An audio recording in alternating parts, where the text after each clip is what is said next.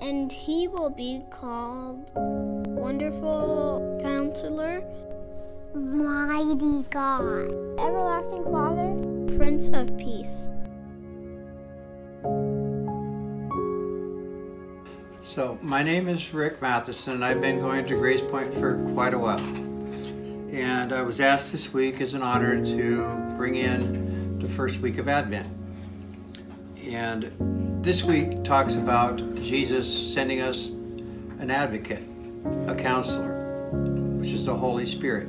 And so I've decided to read John 14:26.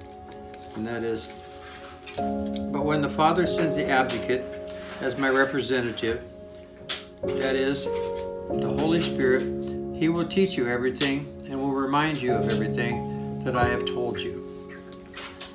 I was asked to do this because I'm also a counselor. I'm a drug and alcohol counselor, and I go to work every day to try to save people's lives. And I depend on God because Jesus is what saved my life, because I was an addict for almost 4 decades. And believing in Jesus and has really opened my heart and saved my life.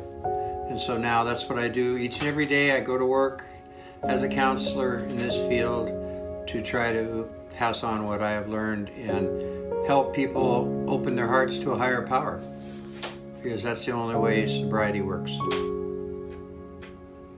Thank you.